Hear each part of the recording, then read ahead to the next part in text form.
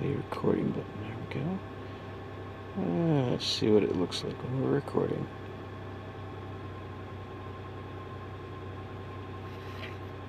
See if we can get a better focus on it. Oh, that's as good as it gets. It reminds me of when you try to make things flash and flicker on a old Commodore 64. You do that with sprites. Make them just change color like that. Holy crap. How many different colors is this thing changing into? A lot.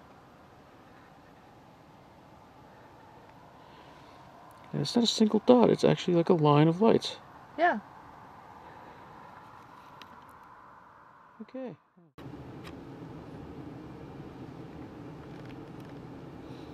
And there it is again. We're on a different road. It appears to be almost the same place in the sky from here. And hopefully from our photographs we'll be able to triangulate where it is. I know that on both roads we turned off on, they leave the Highway 6 at a really wide angle, but both roads this thing is 98 degrees to the road. We're looking straight out from the road. It's barely moving. It's been out there for a long time. I don't know what it is.